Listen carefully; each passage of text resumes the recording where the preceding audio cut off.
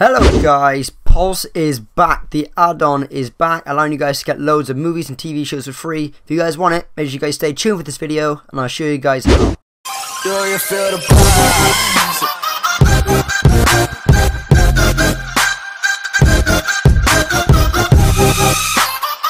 Hello guys, Celest here, welcome back to the channel. If you guys are new here, make sure you guys do me a big favour, smash the like button down below, hit the subscribe button too. Today guys, I'm going to show you guys how you can get hold of Pulse. It has finally just come back. It was a great add-on for a Kodi build that you guys can help watch for yourselves. Some movies and TV shows and even some live events too. So right then guys, without further ado then, let's jump straight into it. The first thing we want to do is open up Kodi.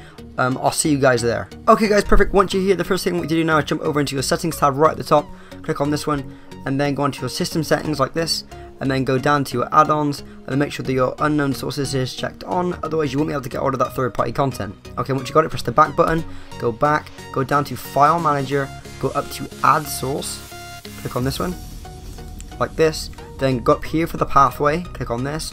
I want you guys to type in this exactly correctly, otherwise it just won't work. So http://firetvguru.net/fire, just like that, and then hit enter, hit OK. Then the name, you guys name it what you want, but for the sake of the video I'm going to name it as .pulse, that's what we're here for.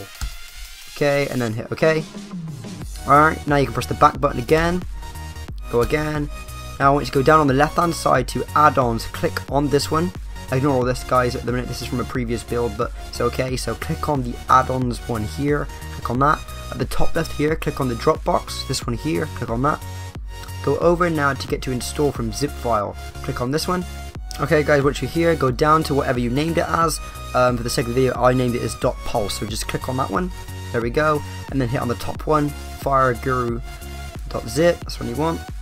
And up here in the top right in a second is going to download for you, that's what you want. And then click on install from repository now, click on this one. And then I want you guys to go down and you're going to try and find the repository you just downloaded. So it should be Firetvguru. Let's have a little look. Here we go. This is the one. Now you're probably going to have a lot of a shorter list than me, but for the sake of the video, that's what it's called. So it's Firetvguru repo. Click on this one. Click on program add-ons. Go down to get to Fire TV Wizard. Click on this one. Then install. Okay, perfect. Once we got it, and then this is going to pop up. You can hit dismiss, and then this is going to come up. Now whatever you want, you can check on whatever you want. For the sake of me, I find that the last three is really good, so put on them for me, and then hit continue. When this guys pops up, you can just click whatever you want. For the sake of the video, I'm just going to hit continue, just like that. And then I'm going to go on build menu, click on this one. Okay, once you're here, I want to go down and go on 17.0 Pulse CCM Krypton version 17.11.2.0. Now I know that we're currently on the 17.6, but it's okay, it's all going to work. So click on this one here, the middle one, click on that one, then go on fresh start, then install. Click on that, then hit continue. And then guys, let it just do its thing. It's going to go fast or slower depending on your own internet speed, but I'll see you guys in a second once it's done, just be patient. There you go guys, it's just going to install again, don't worry about it, just let it do its thing. Okay guys, once this page comes up, just hit OK, and it's going to force close Kodi. There we go. Now guys, again, don't worry about it, that was supposed to happen. Just open up Kodi again, and I'll see you guys there. Okay, there we go guys, I just opened it up, and now at the minute, the bottom right, it's just going to add on loads, or we're just going to do loads and loads of updates for you. Be patient with it. Obviously, for this, at this point in time, it's going to be the first time that you've opened up this build as of the new update, so just allow it to string all the things together, allow for all the custom thumbnails to come in.